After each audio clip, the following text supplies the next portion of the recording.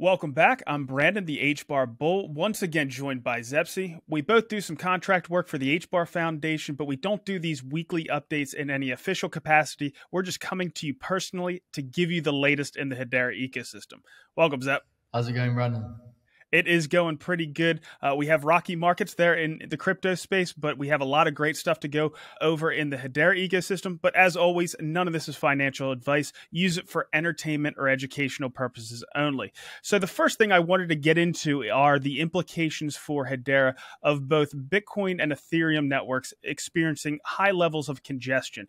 You know, the Bitcoin fees have been as high as $30 over the last week, and the transaction fees are still elevated. This has been due to the ordinals, or their version of NFTs. And, you know, the Bitcoin block every 10 minutes can only handle 1 megabyte of data. So if you start clogging that up with JPEGs, you can see how that could start to cause an issue. And, you know, because of that clogging, there's a lot of transactions that just aren't getting processed and so forth. Now, with Ethereum, you would think with congestion happening on both of these networks that the Ethereum fees would be elevated because of something similar, but it's not. It's because of another meme coin craze. Of course, we go through phases like this on a regular basis, whether it's AI or whether it's DeFi or whether it's meme coins. We've seen that over and over again. Hedera usually catches a bid when we're going through like an institutional adoption phase, and those coins that are focused on enterprise catch a bid. But right now, meme coins are going through their phase.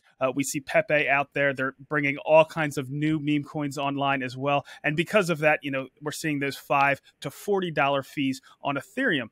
And, you know, just from the scaling issue, from the fees, this should at some point bring some attention to Hedera. Hedera, of course, right now can process 10,000 transactions per second, and that's in a throttled state. If we lifted that throttle, we could handle many tens of thousands of transactions per second. And of course, we've also talked about how Hedera is designed to be sharded, so you could break the network into pieces. Each of those could handle those tens of thousands of transactions per second, and then those can communicate between one another and essentially allow for unlimited scaling. So that allows us to have super low fees. We're the most efficient network on Earth, and that's going to garner some attention. But we're also seeing some effects of centralization due to this congestion that we wouldn't see on Hedera. What happens when we have these high fees is people are like, well, how can we scale these networks? And the first thing they start to bring up is layer 2 solutions. Well, we'll just throw a layer 2 solution on top of it, and that should fix our issues. Well, unfortunately, most of these layer 2 solutions are very centralized. So that, even though from a theoretical standpoint, Bitcoin and Ethereum might be very decentralized, once you start to add these layer 2 solutions on top of them, it makes them more centralized. We've talked about the practical versus actual decentralization in the past when we talk about miners in the case of Bitcoin, where yes, you might have thousands of miners, but if it gets consolidated into 3 or 4 mining pools, those mining pools are the ones who end up having the power and making the decision. Well, this is a similar example where Hedera can scale at that native layer. It doesn't have to worry about layer 2 solutions. We don't have to worry about the layer 2 centralization that it brings. What are your thoughts, Zep? When you look at something like Bitcoin, and you know, to me, it's like, in my personal opinion, they should be avoiding these ordinals altogether, which of course needs some kind of centralized authority again. You know, they need those core developers to come together and say, right, whatever we're gonna do, we're gonna update it to whatever that means, but to remove the instances of the ordinals. And that's what I think they should do. But again, that's a massive, display of centralization for what is supposed to be the most decentralized network in the world. So not only then is it getting congested, but the only way to fix that is again through centralization, which is of course the biggest sort of piece of FUD that is thrown at us again and again.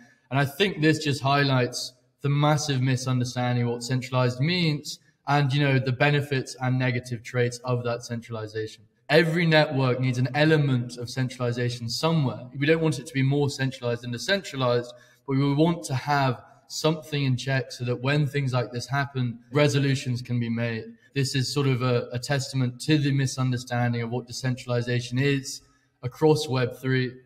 But when you look towards something like Ethereum, last weekend I spent, I think, about $90 on gas fees for one transaction. Bear in mind, I had 2 other transactions that didn't go through, both at $30. So that's $150 in gas for one transaction. And of course, what this transactions are for, what these higher gas fees is for, is to be put to the front of the queue for your transaction to go through, that you could get the best deal. And again, what this highlights to me is that Ethereum and every other DLT really fails at the first core principle of what a ledger, i.e. a distributed ledger, ought to do. And a ledger throughout time has been there to create a fair order of transactions, an order of transactions that you can cite and know that one transaction happened for another, someone owes someone money or whatever it is, but to know that that order is there. And on Ethereum, you can pay for that ordering, which of course, for a network that preaches economic sort of liberation or whatever it is, that is the biggest downfall a network could possibly have. If you endow the richest users on the network to get the better deal over the poorer, that is no improvement on the current financial system whatsoever. And so again, what it highlights to me, like I just said, is that a lot of these ledgers fail at the first hurdle, which is fair ordering. And that is, of course, one of the main features of Hedera is this ABFT, fair ordering of events, the Hedera consensus service and so on and so forth. So even when you look at what Ethereum has failed at, i.e. being a ledger, fair ordering of events, and you look at what Bitcoin has failed at, i.e.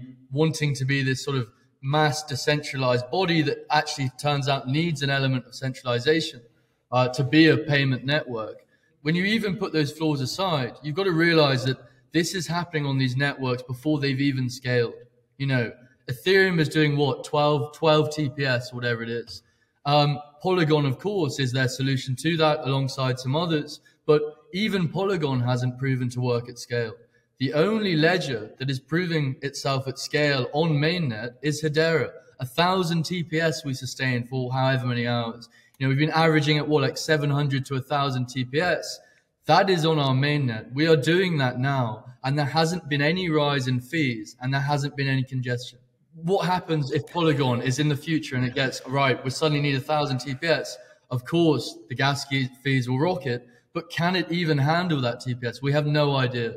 And so for me, all of this does is highlight, the fundamental principle of Hedera as a ledger, fair ordering. It's an economic system that supports everyone through fixed fees. There's no front running, but also that it is the only network that has proven itself at scale. And I think, as Zenobia mentioned recently, as we have high profile use cases coming online with high throughput, and this gets tested again and again and again, and Hedera continues to scale, institutions are only going to trust the ledgers which have proven themselves on mainnet. And of course, at the moment, that is only Hedera. So I think, a lot of bad news in Ethereum and Bitcoin, but a lot of good news in terms of Hedera and what that shows us. And also, it might show that Hedera might be the best layer 2 solution for some of these other networks. We certainly do believe in a multi-chain world in the future. It's going to happen, but Hedera might offer some of those solutions as well. And you say, there needs to be an element of centralization. I think that goes back to why the founders of Hedera focused so much on governance. Right? They saw what happened with the hash wars in 2017, and they said, we have to have a way where we can upgrade our network and make decisions without affecting decentralization too much. And that's where the council came from, right? A bunch of experts that come through that are decentralized across industry, across geography, across time, that can make effective, good decisions for the network. All right. So the other thing we wanted to get into is Ethereum. One of its strengths is its ecosystem. Right? It has all of these different things that are being built on their network that can leverage off of each other. And we're starting to see that in Hedera as well. And we have a great example. I talked to the founder of Aniseed, who's working with game developers in our space and coming up with some really interesting stuff. So listen in. Duncan, can you tell us what Aniseed is and the history behind it?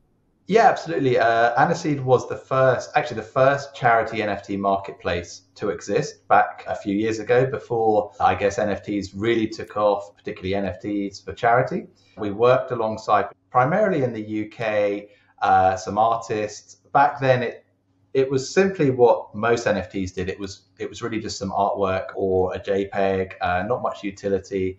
But we worked with some artists in the UK, some actors such as James Bond villain Stephen Burkoff he sold a collection for homeless people in LA. But it started off purely as an NFT marketplace, but then we have morphed it into adding in like most people now utility around them. We're concentrating on climate, and we are now looking to help use the platform to raise funds for those working on the ground and those working to help combat climate change and work towards the UN Biodiversity 2030 goals. So you're talking about the products that you want to bring to market. Can you tell us a little bit more about them? Yeah, absolutely. We are creating a range of what we call mini biomes. So they are, for want of a better phrase, still an NFT, but they have transparency around them. They have impact. They have a provable positive impact on the planet. And that could be anything from planting a tree to building a well, buying books for a school, all of which are packaged up into an orb. Biome in the real world is a large area defined by its habitat and species. We're condensing it down into either single, much more transparent impacts. So, yeah, as I said, from planting a tree.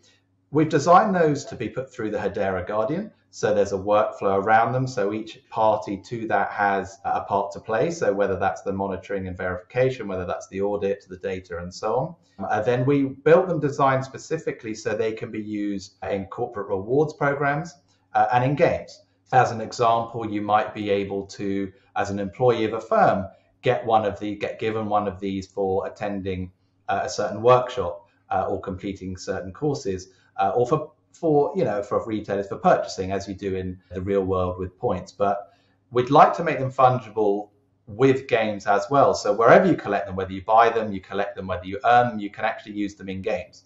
And further to that, we'd like to use them between games. So as an example, if you collect a Rhino shield in one game, why not be able to swap it or use it in another game? If that's not possible because the game doesn't have a shield or that type of item, we're working and we'd like to work with games on the Hedera ecosystem so that we're actually able to then swap it. But the impact remains the same. And when you swap and trade these items because they've got royalties attached, the benefits keep going to the user. The user as well, but also the project on the ground. And I think the ability to earn and trade in-game items, I think in general is very powerful. But then if you attach either a primary or secondary function around the environment, then I think it becomes even more powerful. And we're working, we're talking with various games within the Hedera ecosystem. As I said, for example, Earthlings, which I think your viewers hopefully will be very familiar with. And, ideas that we've discussed with them are, for example, a well. You could have a well in their game or any game, indeed, but their game. And every time someone, for example, throws a coin in the well, it goes towards building a real life well in Zambia or Zimbabwe. And then, of course, once that well's completed, they can place that somewhere else within the game. Having a watering hole, for example, in Earthlings as well. So there's a patch of water and there's animals all around it. Why not have those animals be real life animals? We have projects that are protecting rhinos, tigers, leopards, cheetahs, but not just the apex predators, sloths, zebras, wildebeest, and so on. So the mini biomes represent the ability for gamers to collect them in game. They can represent mini environments. So you have to complete certain quests and you get these power-ups. They can be anything from mangroves, as I said, but they can also be actual in-game items from the game. But why not have the animals around the watering hole as real-life animals? And as and when the gamers within that either purchase more of that particular biome or contribute some way through the game, why not introduce more? So we're able to actually then expand out. We've planted another 1,000 trees.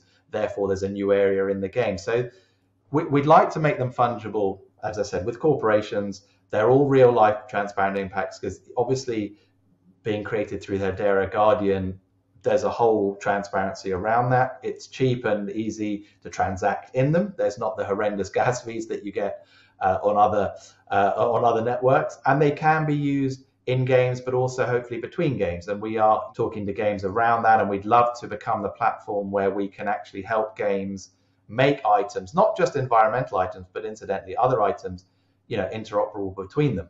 So that the user only has to pay once, but the game and the developers still can earn revenue from secondary sales through the royalties. So that's what we're building. And we are at the early stages of that. We are talking to games, we have created them, we have got projects on the ground, and we have got partnerships. being established, already established. I mean, this, I have to confess, I did know about the Earthlings collaboration. I knew that there was some work going on behind the scenes. This is really what Web3 is supposed to be all about. You know, we already have Earthlings that's building a beautiful gaming metaverse. How much sense does it make to have the forest that's in front of you be a real reforested forest, or the sidekick animal that you have next to you be a real wolf in the Yellowstone, or wherever it may be? And I mean, I didn't know about the wells, but that makes perfect sense as well. So this is something that's going to change not just the gaming industry, not just Web3, but conservation as well, don't you think? Yeah, absolutely. And I think, I mean, to your point, and whilst it's a great idea in solitude on its own, I think that the greatest power of Web3 is being able to then translate that to other parts of your life or your gaming. I mean, for example, wouldn't it be great if you didn't have to restart from the beginning if you reloaded up a new game, or if you just joined a new game? Maybe you could bring in some of your assets from Earthlings, or some of the other games on Hedera, such as Yamgo and Ashfall, for example. Why not? If you start that, suddenly you've got a coat that you've earned through, you know, another platform. But why not do that? And I think it will change. That's one of the great powers, obviously, of Web3 is rewards and gamification of actions you've taken. I mean, countless times in games, you have to load them up. You've got to grind away. You get assets. And then you can't do anything with them. You can't sell them. You can't trade them. And it would be great to do that. And I think that's the greatest power of Web3. But I think, picking up on what you were just saying there, I think it's a huge benefit to conservation. I mean, 75% of people interviewed by Fidelity Charity, which is one of the largest charity funds in the world, said that young people, I should say, they see themselves as philanthropists. But 50% said they didn't trust charities. So it's an obvious next step. So, well, how can we improve transparency? How can we improve the level of trust? And obviously blockchain and using this type of asset is one of the best ways that I think. And I think fundamentally over the next 3 or 4 years, you will see an end to unrestricted funding, and people will demand to see where their money's going. And if you can track them through, you know, our assets or other assets right to fruition, then you can then layer in other technologies such as LiDAR scanning, remote sensing, satellite imagery, and actually say, well, hang on a second, we said we're going to build a well, and here it is. Click on it, go and see it. Because the other great thing about the mini biomes is that we're attaching benefits to them. So if you collect 10, for example, and we work with each individual corporation and game around this, but if you collect 10, and let's say you have 1 apex predator, 2 herbivores, and 5 trees, then maybe you can name a tree. Maybe you can go on, maybe then you get into a lottery for a free safari. Maybe you can, name the animal, get exclusive access to webcams, talk directly to the project, because one of the greatest frustrations as well is that you're very aloof from the project. So you can then layer in all of these benefits, but collected not just from one place. It can be aggregated from corporations, games, platforms. If we create a game, it's not just us giving them out. We'd love to work with 20 people giving them out. And then maybe if I collect a mangrove tree on my platform, but a well on Earthlings, then suddenly I've got 100 points, and then I can name the well, and that well is actually in Zambia. So all sorts of things can be built in. I think it's very rewarding. I think it's going to change the funding model. I think funding is, as we just said, one of the greatest strengths of Web3, and it would change the way conservation is funded. I genuinely believe, particularly for smaller projects, because it's very hard for small projects to stand out. There's a huge vacuum of funding that goes up into WWF and Born Free and all of these big players. But the smaller people that are making a difference on the ground, that maybe have smaller holdings or smaller areas or smaller number of animals, they sometimes miss out. And I genuinely believe that this technology and these types of platforms can help change that, forever in the next few years. Duncan, it's a fantastic initiative. Thank you so much for stopping by, and good luck. Thank you very much for having me. Yeah, Zep, this is one of my favorite collaborations so far. I know we're going to see a lot more collaborations going forward, but I was just really happy to see Aniseed and Earthlings come together here. Do you have any thoughts? Yeah, I mean, I think the funny comparison you can make is between when you look at a network like Axie Infinity, or look at a network Ethereum that had Axie Infinity, and you had all the environmentalists, all the gamers that were so put off by the carbon footprint of Ethereum, of the rocketing carbon footprint after that game. And you compare that to Hedera, where we have refi projects, i.e. sustainability projects, actively trying to join our gaming ecosystem. And I think that just highlights the biggest contrast. It is very telling that we have a gaming ecosystem that is so sustainable, i.e. because of the hash graph, that even sustainability projects want to participate. And, to me, that is the biggest contrast that we could see between us and other ledgers. And of course, why we have a lot of builders moving towards us. And also, hopefully, in that, because of that, a lot of gamers, once they learn about the hash graph, that biggest FUD piece that they have, i.e. sustainability, or one of the biggest FUD pieces, doesn't exist on Hedera. So yeah, from an educational standpoint, I think it's very important. Yeah, great points across the board. And really that those collaborations come down to having a big, broad ecosystem of providers of services across the board, whether it's infrastructure, whether it's games, whether it's finance and things along those lines, payments. And a big part of building out those ecosystem are things like hackathons. And we had a really important hackathon this past week. Can you tell us about it? As part of the Tribe Web3 Accelerator, they had an educational program. And halfway through this complete program is where we are now, i.e. the hackathon.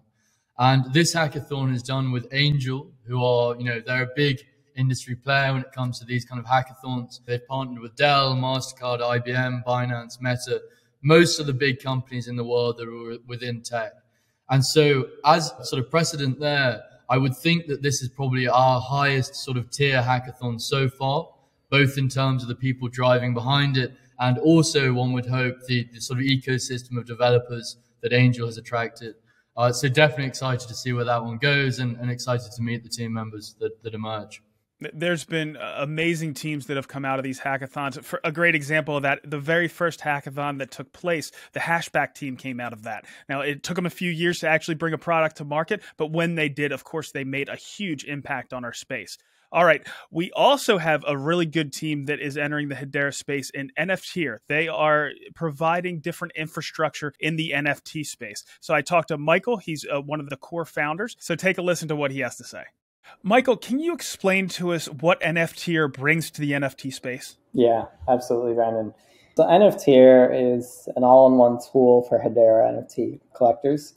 It consists of a launch pad, which is based on smart contracts. I think we were one of the first to introduce smart contracts as part of the minting process. We have a rarity engine, which is our default feature set that we offer on all of the EVM compatible chains that we work with and before we came to Hedera as well. And we've always been improving on that functionality where you can track your rarity from our Chrome extension, our iOS and Android app, and of course, the web. We have our print shop, which enables you to take your NFTs that you have and print them onto stickers, canvases, and t-shirts dynamically if you do own those NFTs. And lastly, the product that we're most excited about recently is our NFTier Advanced Analytics. Advanced Analytics is kind of like your gateway into the world of Hedera NFTs. It allows you as a collector to browse metrics from the 3,000 plus tokens that we've indexed from the hash graph, where you can see the, in the simplest terms, the value of your NFT portfolio, collections that are minting right now, the holders of collections, current listings, sales, and more. It's really about giving you actionable insights so that when you're buying and selling or minting NFTs, you're not doing it blindly. I think as a lot of traders do, when you're getting involved in NFTs, you're doing it from your heart. You like the art for some reason. You're attracted to the utility of the game. And, a lot of times we spend more than we should be.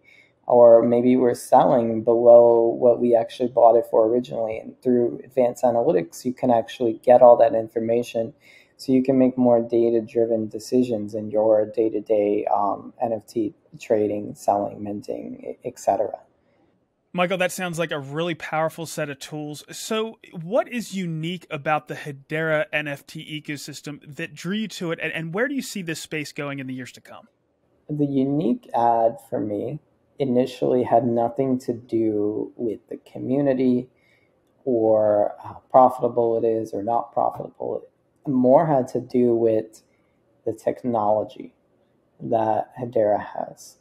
Where Hedera is unique is we have this thing that folks call the native layer, where you have tokens that actually live on the network level.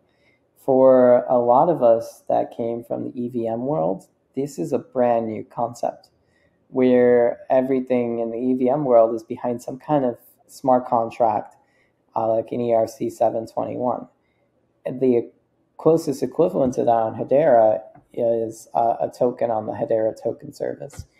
The fact that I can go through an API, pull all this data, and create these tokens as first-class citizens was insanely attractive and interesting, where it's a tangible thing. It feels a lot more tangible than a smart contract in some ways. And of course, Hedera still has smart contracts as well, which enable that trustless programmatic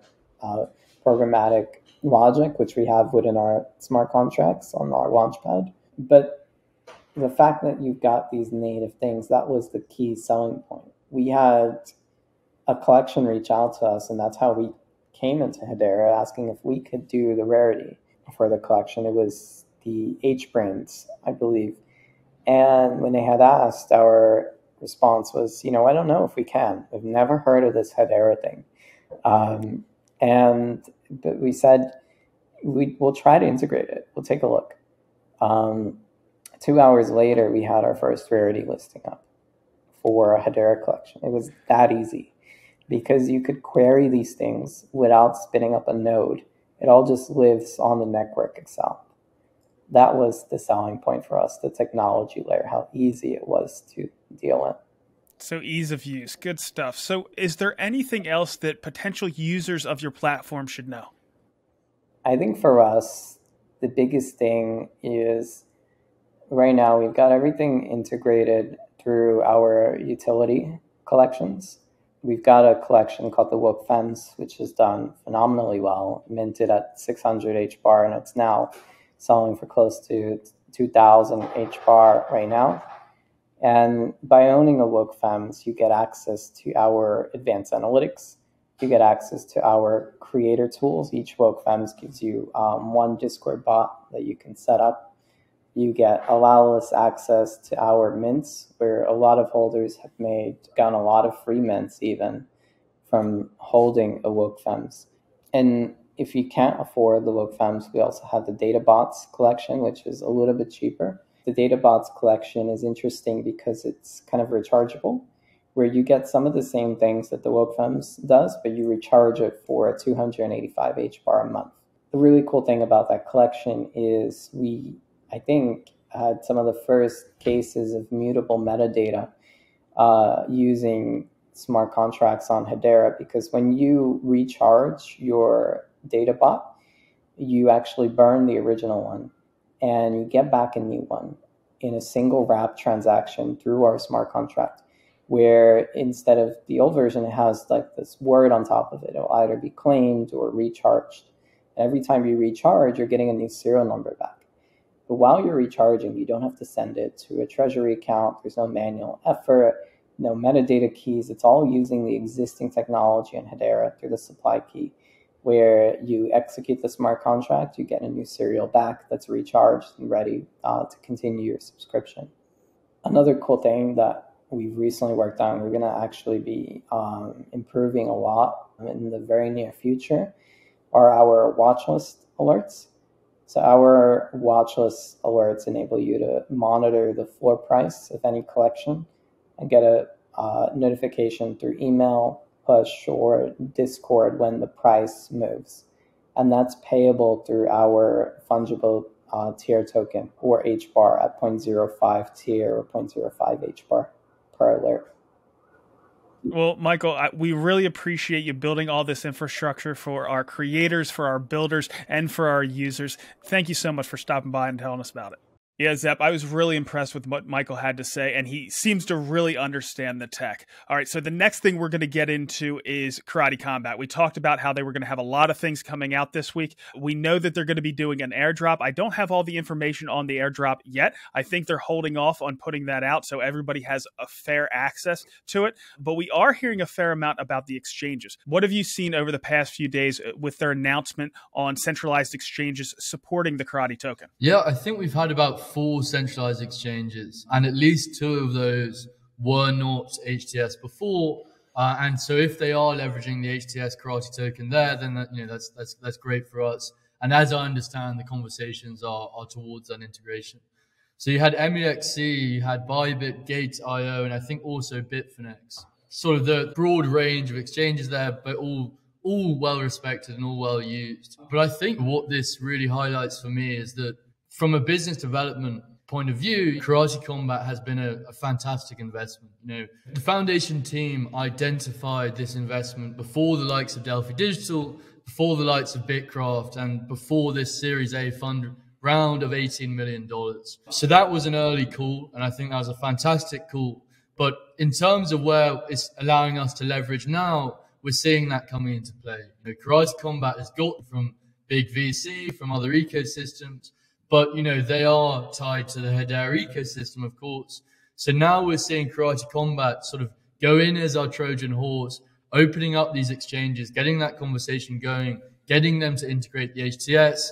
And of course, that makes it a lot easier for other projects down the line that want to get their tokens listed, and hopefully that'll boost liquidity throughout our ecosystem. So yeah, I think a great investment early on from the foundation. I'm sure we're at the very start of the fruit that's going to come from it. Yep, and just came out right now, we just heard that KuCoin is also going to support the Karate token. So that's great to see. We don't have the information on the exactly how to participate in the airdrop yet, but if we get that information throughout the day while I'm editing and getting this video ready, I'll try to do an extra clip to put it in there. If not, we'll make sure to cover it early next week. So as promised, Karate Combat has made their app live. It is in the App Store right now. So you can just go to the iOS App Store, search for Karate Combat. It's going to be under Karate Combat Vote Live. Install it on your phone. You're going to create an account like you would for any other Hedera wallet, and you'll automatically get the Karate Combat airdrop. All right, so talking about the HTS support coming through Karate Token, that's fantastic on these centralized exchanges, but we're still getting additional on-ramps for the HBAR as well. So we have a DEX that's going to be supporting HBAR, and that's Proton, and we also had on Meta that's going to support us as well. We've had, unfortunately, because of the regulatory environment in the US, we've lost Bittrex in the US. We still have some really big ones. We have Coinbase and we have Binance US supporting the US customers, but we are losing some because of the regulatory environment, or at least we lost one big one very recently. So what are your thoughts on these additional exchanges that are supporting HBAR? So alongside Proton DEX, we also saw on Meta come out with their fiat on and off ramp in the APAC region. And of course, one of the key parts of any DeFi ecosystem is the ability for users to put fiat in, but also take it out. And I don't know if there's any integration there yet, but HeliSwap DEX is from Hong Kong. So maybe we'll see some kind of integration there, and that'll make the user experience easier as a whole. But, either way, it's great to see another company supporting our ecosystem like that. And I know that they've been working closely with Blade Wallet and Alice from the foundation. So hopefully, that's the start of a blossoming relationship there. Yeah, without a question. We know that region is going to be critical going forward, so it's good to see continued growth. All right, and the last thing before we get into network analysis is we caught up with Andrew from TuneFM. He is one of the OGs in the space. They have some new support for NFTs on their marketplace, so check it out. Andrew, TuneFM has been around since day one in the Hedera space, but you have some new features coming live this week, and I wanted to make sure that they got highlighted. Can you tell us about them? Absolutely. We're really excited to launch the new music NFT marketplace within TuneFM. So we've been working on this for over a year. And essentially what we've done is we've vertically integrated a music NFT marketplace within the decentralized music streaming platform. So you can actually enjoy the music NFTs where you buy them. So that's really important because right now, if you buy a music NFT somewhere else, it's just a standalone player and you can't really enjoy it like you would listening to Spotify or SoundCloud. So what we've done is create a marketplace for artists to mint their music NFTs. And what those are multi-tiered, multi-file, multimedia NFTs in which they can even attach unlockable perks. So we have a token-gated unlockable perks feature where artists can include VIP experiences, backstage passes, these real-life experiences with artists that you can buy on auction or on the marketplace. One really cool feature of TuneFM is when you mint a music NFT and you play the song, when the music gets played, the artist gets paid. But as an NFT collector, you can buy an NFT with a portion of those streaming royalties attached to the NFT. So you can earn alongside the artist and participate in the upside of a song doing really well on Tune FM. So because artists can earn up to 100 times more on Tune FM than they do on Spotify, it's very powerful to, as an NFT collector, to be able to also earn instantly just by owning a piece of the NFT streaming royalties. So that's a really cool feature that we baked into the music NFT platform, that artists can attach any portion, any percentage of their streaming royalties to any tier of the NFT. Yeah, that is exciting. So one of the things that I've heard people leveraging NFTs across the space, they're really getting into, you know, that dynamic nature and the multi-files. And you mentioned that as well. Can you go into some more detail? Absolutely. So we've built a really robust self-service platform in which artists can do multi-tier drops. And so what that means is that they can stack multiple NFTs together as part of a single drop. So they can have a 1 of 1, a 10 of 10, 100 of 100, and have different perks and different files and different media attached to those NFTs. So in any one of those tiers, they can have not just one song, they can have an entire album, they can have the album art, they can have the video, the music video, or any other animations or artwork that they want to include with that music NFT. So you can really bundle a whole suite of digital assets with a single token. And that's really a groundbreaking thing that I think plays really well for the music industry. Yeah, that's for sure. And right now, if somebody wanted to get involved, how would they go about that? So all they have to do is go to tune.fm and sign up and start playing around. And some of the artists that are creating these NFTs, do you have any names you can drop? Absolutely. So the first big drop in our platform is by an artist named Luciana, who's a 9-time #1 Billboard EDM artist, also known as the Queen of Electro. And she has some really exciting drops on the platform. And we have many more celebrity A-list artists to come. Andrew, thank you so much for swinging by and telling us about it. Thanks. I appreciate it. All right, it's great to see what Tune FM is doing, but now let's get into some network analysis. Looking at the transaction volume over the past 24 hours, we are over 60 million transactions, and we had a bit of a dip. That happens on a regular basis. So I got like 4 or 5 DMs yesterday wondering why our transaction volume had dipped. It's just when Atma.io is going through a shift, or, you know, they have to recharge their fee account or something along those lines. But it came right back, and right now we are humming along at just under 1,000 transactions per second. We've had a max TPS really close to a record at 7,200 transactions per second. Have you been following any of this up? I mean, you know, I think, what was it, last week, there was 81 million transactions in a day. It's funny when we go back to, like, say, 80 TPS or something, because that's an order of magnitude of where we were however many months ago, 6-7 months ago. So we sort of did 2 orders of magnitude to get to where we are now. And, you know, that to me is just insane. And the fact that when we drop down to something like 80 TPS is now seen as, like, incredibly slow, even though that's what, sort of 6 times more than, you know, our nearest competitor. So yeah, exciting to see that, you know, that's come up again. But of course, Atma.io is going to have ebbs and flows, and we caught one of the ebbs yesterday. And all of that with time to consensus staying under 5 seconds. So really impressive there. And we've had some good account growth over the past week, haven't we? Yeah. So, I mean, over the past month in particular, we've had 176,600 accounts created. It's a 43% increase on last month. And going by Jeep Top Down, who's, you know, one of our valued community members in Telegram, he said that the most of these accounts came from Zenny, which is, of course, our decentralized traveling network, and also Road Code, which is our Web3 recycling division, but also that there's been a spike recently that he hasn't found out what it is yet. But I imagine it's got something to do with the Karate token, the exchanges, and so on and so forth. So on the last month, 43% increase. And then on the last week, we're up 32% with 83,000 accounts this week. You know, maybe a month and a half, 2 months ago, we were talking about how, you know, 3,000 accounts a day is great.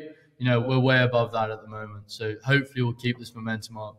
And moving down to our fungible tokens, we see Xbucks, Wrapped HBAR, Sauce, Dovu, HeliSwap, and USDC all in the top 10. I'm expecting next week that we're going to see Karate Combat pretty high on that list. And I'm also going to be doing another interview next week with Aniseed, because they're talking about doing a fungible token as well. And moving down to our non-fungible tokens, of course, Ashfall is always in the top 10. We have our naming services up there. We have Elfview, the cosmetics company, still in the top 10 like usual.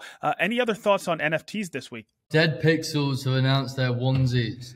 So if you're a Dead Pixels holder, go onto their site or rather their Twitter page and see if your ghost is eligible to be traded in for an ultra rare onesie or a golden ghost. So very exciting this week. I haven't got any yet, unfortunately, but if you are, you could be the lucky holder. So go and check.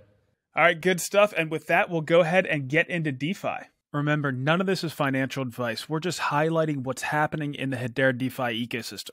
Before participating, ensure you're following all local laws and regulations. Looking at DeFi Llama, not including stated liquid staking, we've broken below $30 million total value locked. And at the time of recording, we're sitting at about $27.5 million. Saucer Swap TVL has dropped 11% this week to $18 million. Pangolin is down 10% to $7.3 million. And HeliSwap is off the most, down nearly 15% to just over $2 million total value locked. Much, if not all, this move can be attributed to the drop in token values. Looking at the returns on some of Saucer Swap's popular trading pairs, the APR on HBAR X is about 14%, 30% on HBAR Sauce, and 31% on HBAR USDC. Over on Pangolin, we have 27% on HBAR X, 70% on HBAR USDC, and still an impressive 245% on HBAR PBAR. It's been a while since we covered Stater, so let's take a look. The annual return you'll get by holding HBAR X is at about 9%, and of course this is accrued in HBAR, so that's about 2.5% above native staking. An HBAR X is worth about 25% more than an HBAR. Said another way, if you participated in Stater liquid staking from the beginning, you've gained about 25% more HBAR. Finally, the total value locked on Stater is sitting just below $500 million HBAR.